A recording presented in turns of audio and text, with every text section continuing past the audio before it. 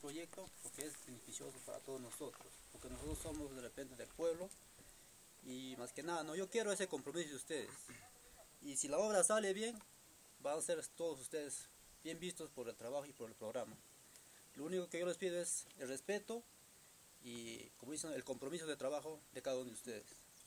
Ya, muchachos, y sigamos adelante con ese entusiasmo, con ese espíritu que de repente nos caracteriza a cada uno de nosotros, ¿no?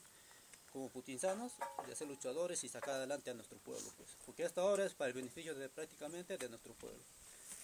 Muchachos, yo les agradezco a cada uno de ustedes y su puntualidad, su respeto y el compromiso de trabajo de cada uno de ustedes. Sigamos adelante y sacamos adelante este proyecto al 100%, como se dice. Gracias, señor alcalde, señor ingeniero y compañeros, sigamos trabajando. ¿Ya?